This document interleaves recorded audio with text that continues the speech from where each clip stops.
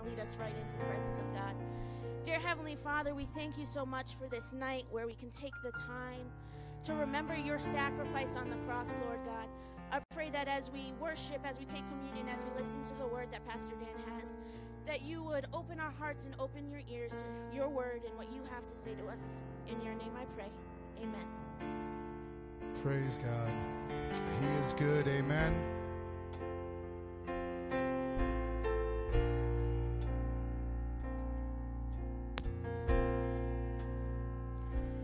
There's a place where mercy reigns and never dies.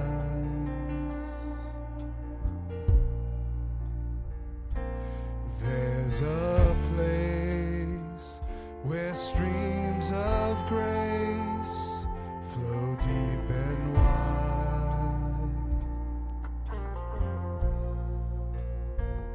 where all the love I've ever found comes like a flood, comes flowing down.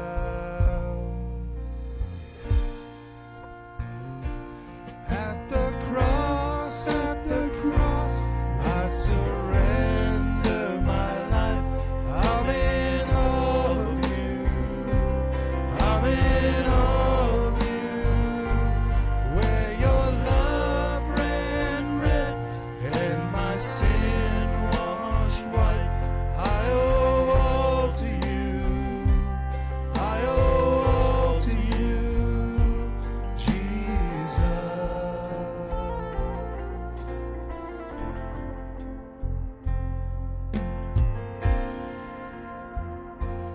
There's a place where sin and shame are powerless,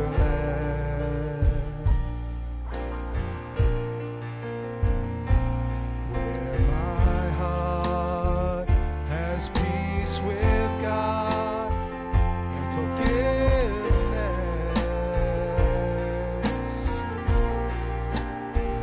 where all the love I've ever found comes like a flood, comes flowing down. At the cross, I surrender my life. I'm in awe of you. I'm in awe of you. Where your love ran red and my sin washed white. I owe all to you. I owe all to you. Here my hope is found. Here on holy ground. Here I bow down. Here I bow down. Here arms open wide. Here you save my life. Here I bow down. Here I bow. At the cross, I surrender my life. I'm in awe of you. Where your love ran red and my sin washed white. I owe all to you. I owe all to you. At the cross, I surrender my life. I'm in awe of you. I'm in awe of you.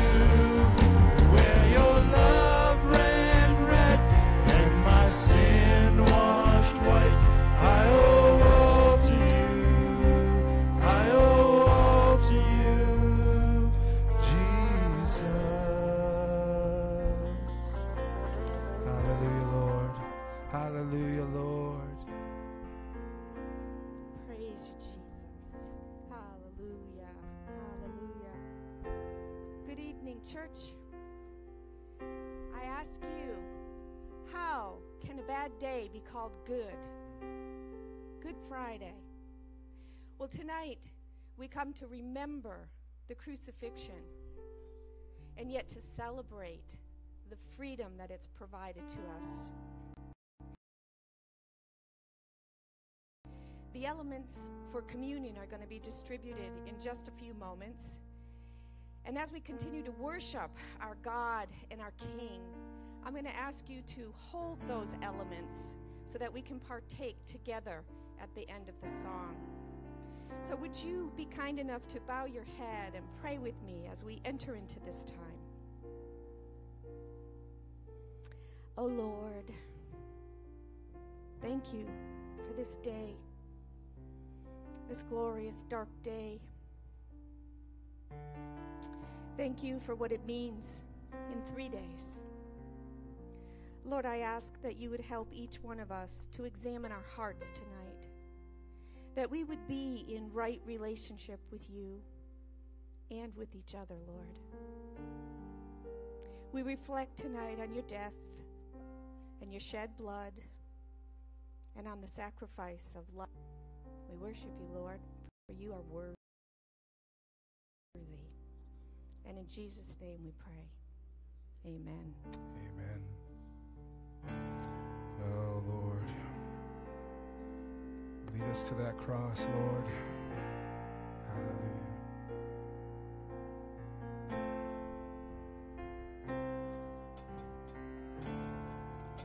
Savior, I come, quiet my soul.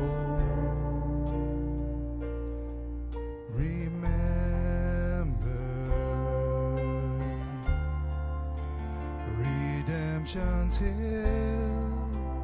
where your blood was spilled for my ransom, everything I once held dear, I count it all as lost. Lead me to the cross where your love poured out.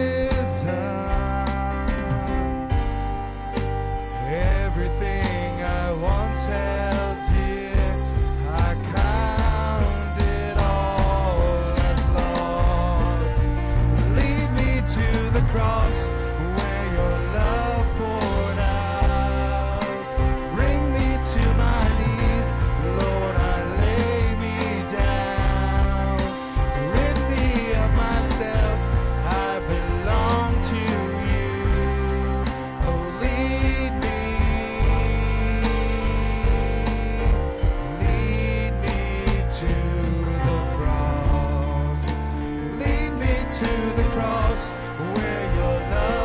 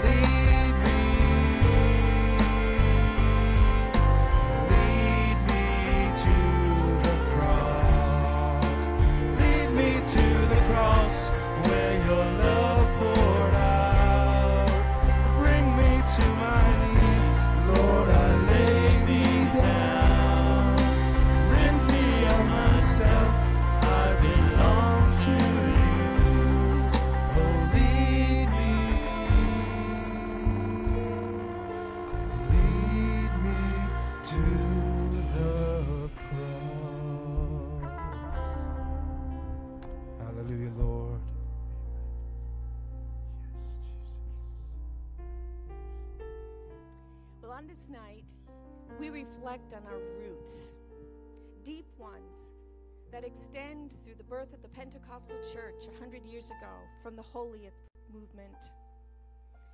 And from the Reformation, the beginning of the Protestant church, down through the Dark Ages and the Crusades, through the Emperor Constantine when he founded a formal church, through the spread of the gospel in Rome, in Samaria, in Judea, and Jerusalem.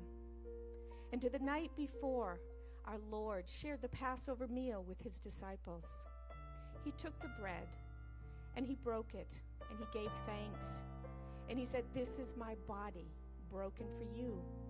Do this in remembrance of me." And in the same manner, after the supper, he took the cup, saying, "This is the cup of the new covenant. This is my blood, and do this whenever you drink it in remembrance of me. When you eat the bread and drink the cup, you proclaim that the Lord's death, he will be coming soon." So tonight, this is representative of the body of the Lord Jesus Christ, what was given for us. Let us eat together.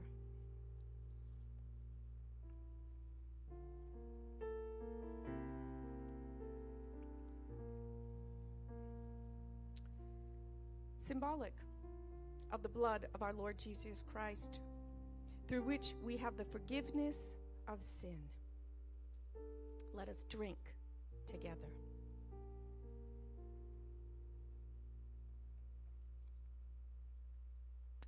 Father God, we come in humility and thanksgiving for your saving grace through the sacrifice of your Son, our Lord. Bless us and be with us tonight as we reflect on the cross, the death, the burial, and then the resurrection of Jesus Christ, your Son. Amen.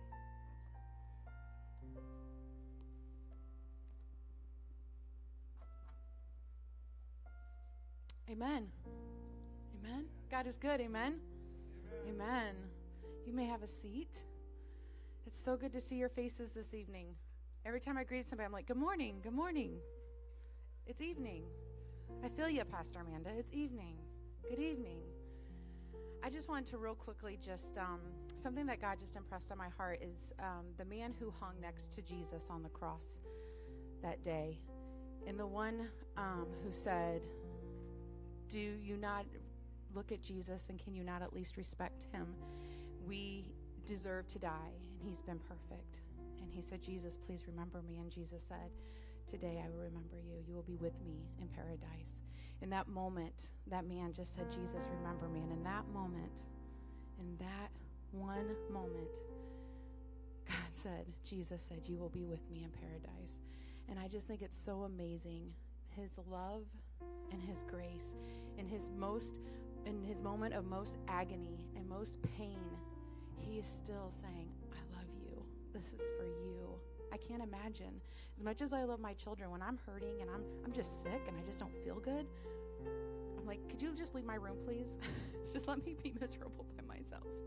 And here Jesus said, "I love you so much. And in my pain and in my agony, this is for you.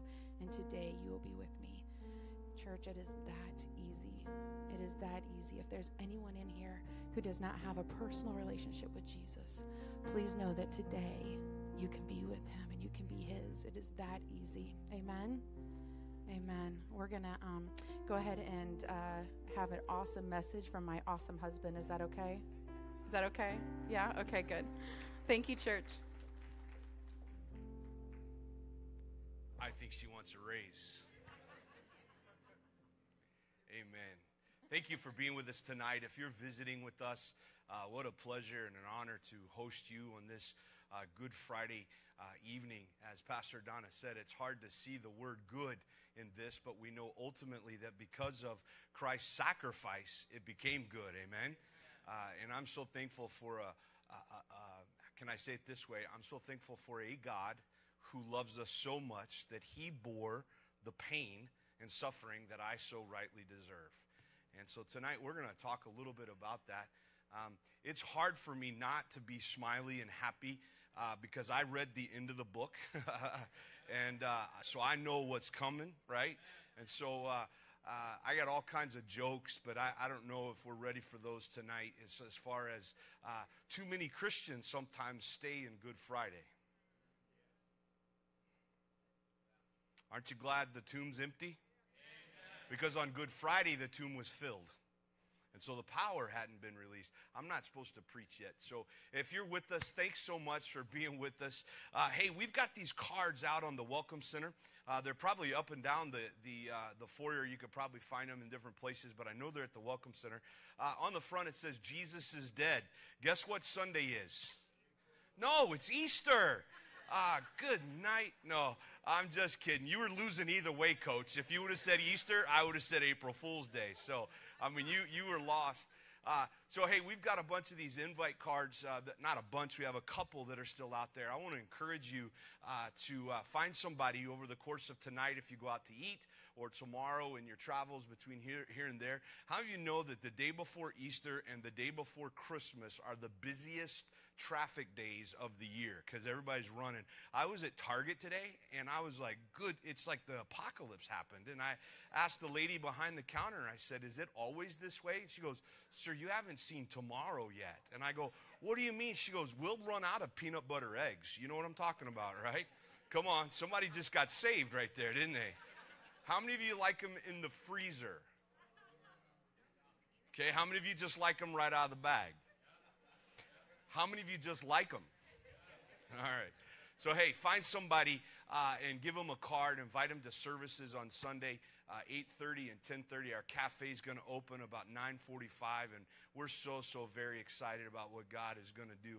This evening, I want to start off with a little bit of a video clip. It's about 9 minutes long, and I promise you, you won't lose interest. But this is basically this is Good Friday told in a 9-minute segment taken right out of Scripture, Matthew, Mark, Luke, and John. And you're going to enjoy this, but this is going to set us up for the rest of the evening. So tonight, I want to present to you Good Friday. It was a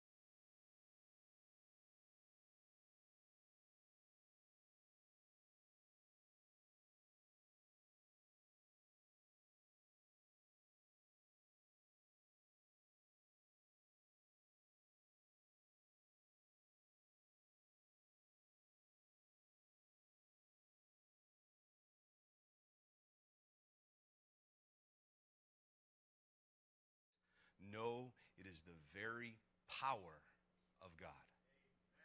Now, I want you to think in context, and the Holy Spirit was just working on me as I was watching the video, which I've seen multiple times. I was thinking about the fact that the Holy Spirit was up in heaven at the moments that Jesus is being beaten and getting put on the cross. The Holy Spirit was hanging out in heaven, much like a racehorse or a racing dog would be in the cage. You know what I'm talking about? Maybe you've never been. Maybe you've seen it on a television show or movie. Definitely not advocating that we're all gamblers, but you know that when the race begins, right before the race begins, those animals, their chests are beaten up against the metal door, right? And you can see the door kind of buckle a little bit because the horse or the dog knows what's coming. And I think the Holy Spirit was much like that racehorse in the boundaries of heaven. His chest was bowing up against the boundaries of heaven, and he was just waiting to see Jesus die. Because Jesus said this, Jesus said, the Comforter cannot come until I leave you, but when I leave you, I'm sending something greater for you, and then you'll be able to do even greater things than I did. And so we wear black and we get all kind of somber on Good Friday, yet the Holy Spirit was saying, hurry up and die so we can get this party started. Now, before you poke fun at me and before you say, hey, Pastor Dan, that's language I'm not necessarily used to, I'm saying, church, it was in the script. It was in the script. Up until the last 10 years ago, the final episode of MASH, Goodbye and Farewell. Remember that episode? The final episode of MASH, Goodbye and Farewell, was the most watched television episode in history. Then the show 24 came along, The Walking Dead. Other shows began to really kind of knock at those records. But if you remember I think it was 12 seasons that MASH ran. If you remember, anytime they would lose a character, what would happen to us MASH fans? We'd cry. How can Colonel Blake have his plane be shot down over the South China Sea? Remember that episode? You know, how can they take radar off the show? Remember that? Some of you Trapper John fans, how can you remove him and put this straight-laced guy from San Francisco on the show? I'm tugging at your cultural feelers this evening because I want you to realize that God knows the script better than we do. And nothing that we live from this year, April 2nd, all the way to December 24th, nothing that we live in those 8.5 months means anything unless Jesus died. Means nothing unless he died. It's foolishness to those that aren't being saved. It's foolish.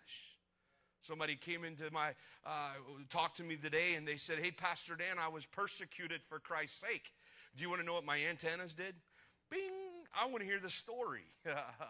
Think of when you were persecuted for being a Christian. It was because that other person did not understand. And they were jealous, and on the inside they were saying, I want to understand, where you get this peace that passes all understanding. I heard a preacher this week say, Christians are either storm doors or trap doors. Of course, I went, ding, I got to hear this one. And he said all Christians are storm doors because of all the storms that they've gone through. The problem is the trapdoor Christian gets caught and ends up falling down and never gets up because he focuses or she focuses on the storm instead of the creator of the storm. The message of the cross is foolishness. Mark chapter 10, Jesus is speaking, and he's speaking, I think we would call this third person, and they will mock him, and they will spit on him, and they will flog him, and they will kill him, and after that, 3 days, he will rise again. I can't preach Good Friday because I know what's coming. I've read the end of the book, church. I've read the end. And I know what's coming. Romans chapter 5, the Apostle Paul had it penned this way. But God showed his great love for us by sending Christ to die while we were still sinners. I entitled this evening's message, The Night That Love Died. And as I wrote it, I originally said, The Night Love Died. And then that didn't really ring a bell. It's the night that the enemy thought he was going to cancel out the greatest love ever known for mankind. And he had no earthly idea what was really happening. The enemy had no clue. The enemy had no clue how he was playing into the script that God wrote. He had no idea. You see, Friday's not just good, church. It's life-changing. It's life-changing because we realize that Jesus became our sacrifice.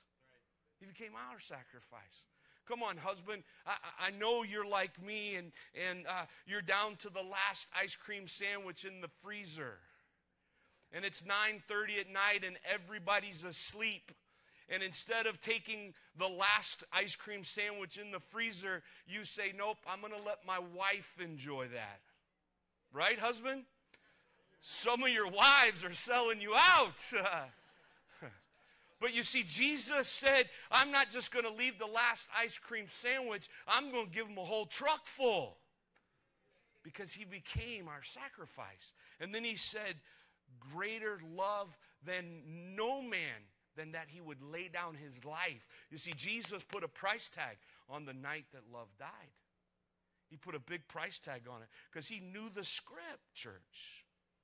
You see, on this day, some 2,000 years ago, there was this intimate supper that we, in our liturgical mindsets in churches all across the world, try to replicate.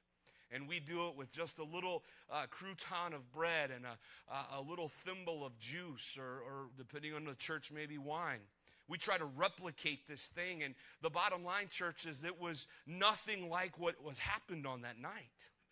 Because Jesus knew he was not yet sweating tears of blood, but he was sweating tears of sweat. Because the part king was also part human, and there's no way he could sit there and know that what he was about to face was just an ordinary night. And we try to replicate it in our liturgicalness, if that's even a word, and we try to go there. Church, I'm here to tell you that the communion of Jesus dying is irreplaceable. It's irreproducible. It is nothing that you and I will ever truly understand. Because we've never had to give it all. Have you? Have you had to give it all? That night in this intimate dinner that was taking place amongst friends. John 13 records it this way. Jesus came to Simon Peter and he said, Peter said to him, Lord, you're going to wash my feet? Now we chuckle at the skit guys and their New Yorkie or Philadelphian accents. But Peter, in the midst of what Jesus was walking through, asked the most sarcastic question possible. Jesus, you're going to go to the smelliest part of my body, the dirtiest part of who I am, and you're going to take care of that? Little did Peter know what was about to happen. That he not only was going to go to the dirtiest part of Peter, but he was going to go down to the grave, to the depths of hell, and he was going to take care of business. And Peter, in his goofiness, Peter then said, all right, Lord, don't just wash my feet, wash all of me. I find it very interesting that Peter ended up dying the death of Jesus, but at his final request asked that he would be crucified upside down because he said, I'm not worthy to die the same way as the Messiah. You see, Jesus washed all of Peter. That's what this night represents. You know, we as Christians, we live in Good Friday probably more than we do Easter Sunday. And here's how I know is because we get all worked up on Easter Sunday like no other day of the year. And then on April 8th, I'm curious if we'll have as many people in church on April 8th as we do on April 1st.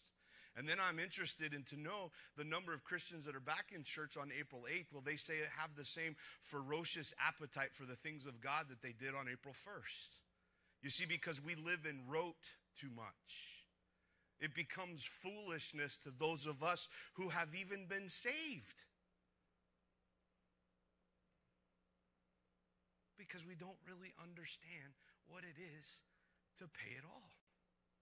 Did you know that about 12 hours ago, in different places in the Middle East, last year, this year, last year, the year before that, and on down the line, that there were Christians that were put on a cross in mocking of Christianity? Do you know that? Christians that literally paid it all. They knew the price and they were willing because this night was so very important to them, but they didn't stay here. They couldn't get up on that cross unless they knew Sunday was coming. Because Sunday's coming. This morning, this evening, I did it too, Pastor Amanda. In Ephesians chapter 2, the slides will be there for you to read along with me. Once you were, the Apostle Paul's writing to the church of Ephesus, once you were dead because of your disobedience and your many sins. Aren't you glad that the word says once? So we as Christians, though, we think we got to go back to the cross and recommit our lives to him, right? Aren't you glad that Jesus doesn't have to die every time we feel like we got to go repent of our sins? He said, once you were dead because of your disobedience and your many sins, you used to live in sin. I should stop preaching there because I know there's sin in the house. Because I know what goes through my head. Remember, I was at Target today. People got to drive cars to get to Target. Think of what you guys call each other in the roads of Massachusetts. Okay? All right? Yeah, it's tough to be a Christian sometimes on Highway 2. Highway 140. Have you ever done 140 in rush hour? I wish I spoke in tongues more because I need to on 140. You used to live in sin just like the rest of the world. Boy, that'll preach, won't it, when you're in traffic? Watching all the sinners go by. I won't preach that today.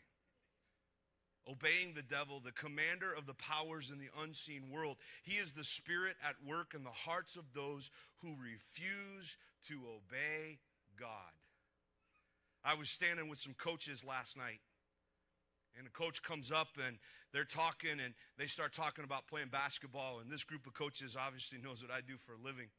And I couldn't tell if he said it on purpose or if he forgot. But he goes, yeah, I love playing basketball on Sunday mornings. So you know me. This is what I said. So do I. You guys play 6 o'clock? Because I'll join you. He looked at me and he said, what? I'd love to play basketball at 6 o'clock in the morning on Sunday. Come in all energized and pumped up for the day, smelling like a gym, raise my arms, the church empties or lays out. Church, I want to be where the people that don't know Jesus are, because the goal is for us not to get in our holy huddle on Good Friday. The goal is to get those that don't know this power to the foot of the cross. That's the goal. That's the goal.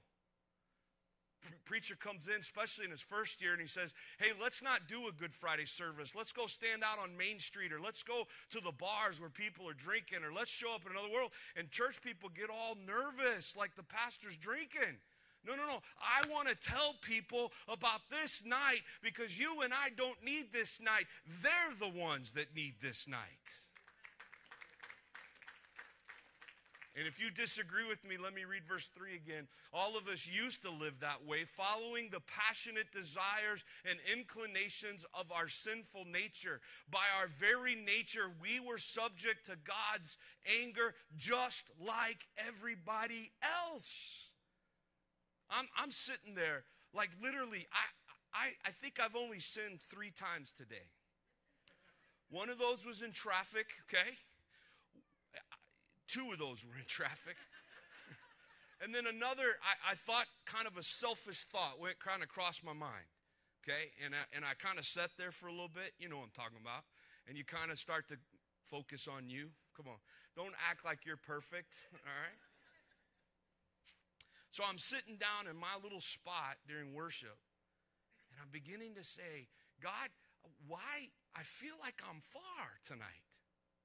And he brought back to my mind just 3 times today that I can remember where I put my flesh out there before him. See, I went back to the selfish inclination. Did you know that it's not even the deed of sin? It's the inclination, the inclining to sin that causes us to deserve God's anger. I don't know about you, but I'm sunk. Are you sunk? There's like no hope for me, right? Don't be perfect, because there's no hope for you either. So without tonight, there would be no hope. But as soon as he breathed his last breath, the gates flung wide open, and this horse of the Holy Spirit began to not gallop. He began to sprint all over the surface of the earth, and he began to set people free in ways they had never been set free before. He began to set them free from their inclinations of sin. Verse 4, but God is so rich in mercy. As a Pentecostal, we should be all over that. I don't care if you're a Pentecostal that speaks in tongues or you're a Pentecostal that doesn't. As people that honor the Holy Spirit and believe that the Holy Spirit has a place, it was God's mercy that he released the Holy Spirit, the Comforter, the Advocate. And Jesus had to die for that guy to come on this earth to set us into a place where we could be witnesses to the rest of the world.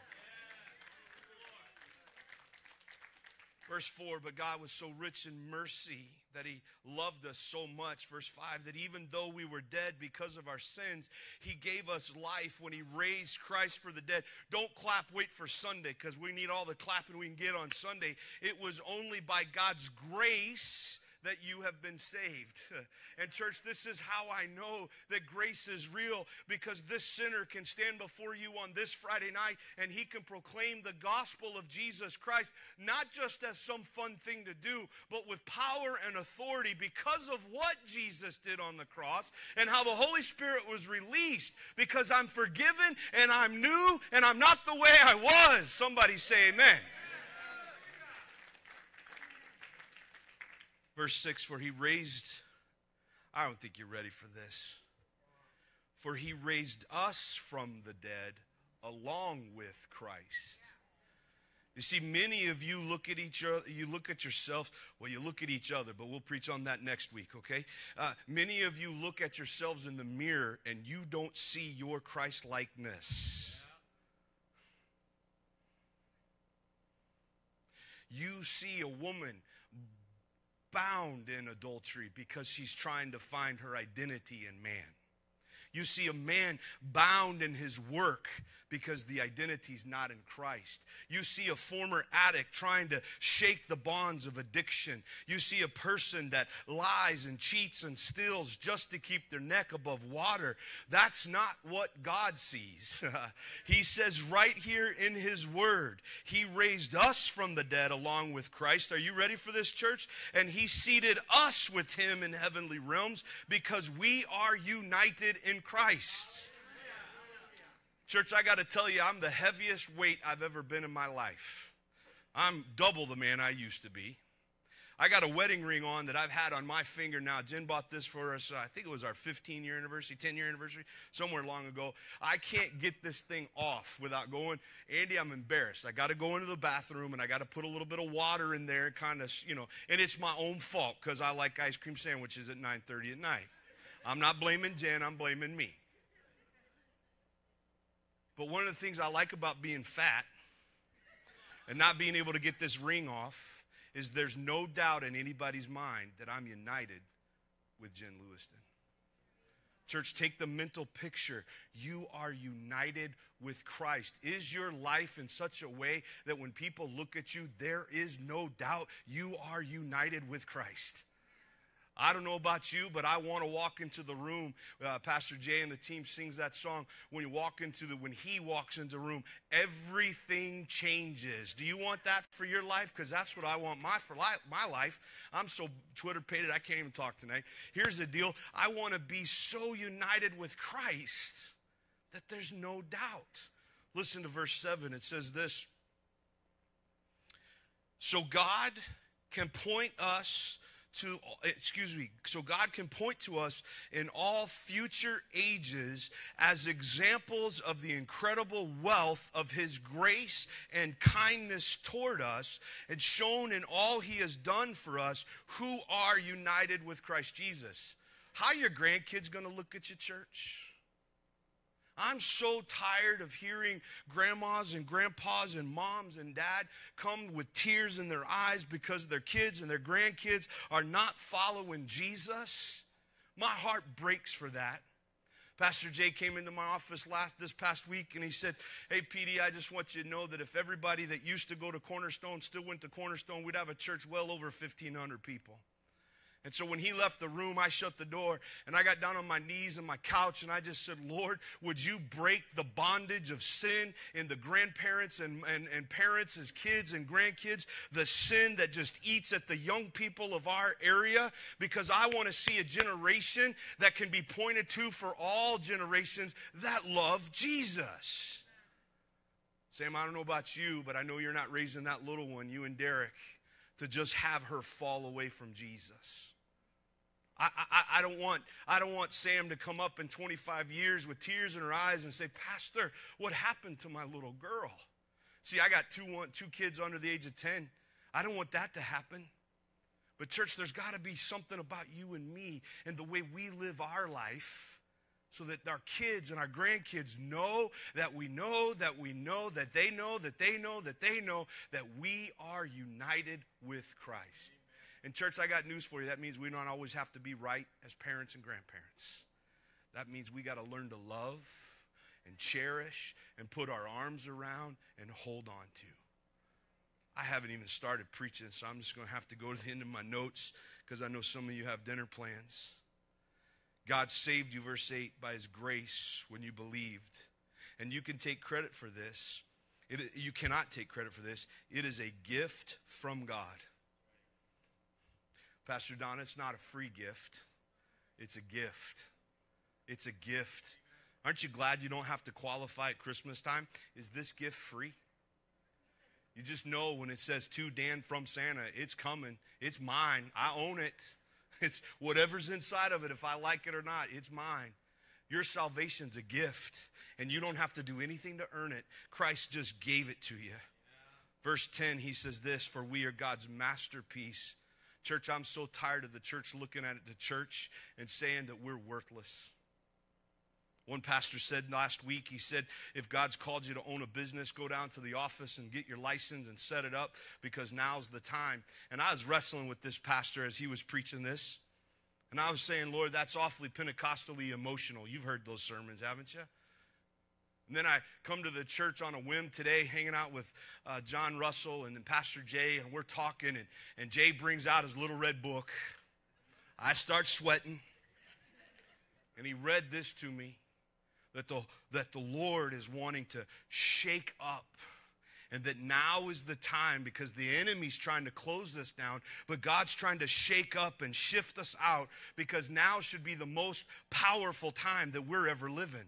So church, I don't know about you, but I want to be God's masterpiece. He didn't sit in art class as a kindergartner and just throw some paint on some pictures and say, that's a masterpiece. He looked at you and he formed you the way he formed you, and then he breathed life into you, and then he created you for such a time as this. But if we can't get past Friday to Sunday, God's masterpiece never, ever really does the work that it's supposed to. Now, I'm serious, Charlie. I had another page of notes that I got to cut out because you got me all Twitter-pated and preaching. So I'm just going to shift all the way down. John chapter 10, verse 18 says this. Jesus is speaking. He said, no one can take my life from me. I sacrifice it voluntarily. For I have the authority to lay it down when I want to, and also to take it up again. For that is what my Father has commanded. Church, I want to introduce to you one word. We're going to play a 4-minute video that you're gonna love. We're going to close in a song and a prayer. I want to introduce to you a word that gets beat up a lot. It's called grace. And grace is that Jesus said, I give my life voluntarily for you. Not so I could preach a message tonight. Not so we could come back on Sunday and preach, hey, Sunday's finally here. But he loves you so much. And Ephesians said it, Romans chapter 5, I said it earlier. 1 Corinthians said, it's his grace, church, for you. And so the thing I want to leave with you from my lips to yours tonight is this. Walk in God's grace for your life. Because what you see in the mirror is not what he sees in the mirror.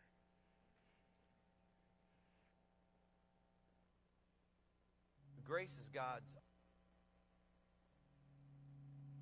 is God's unmerited favor for us, his crazy love. And the truth is, many times we struggle understanding it.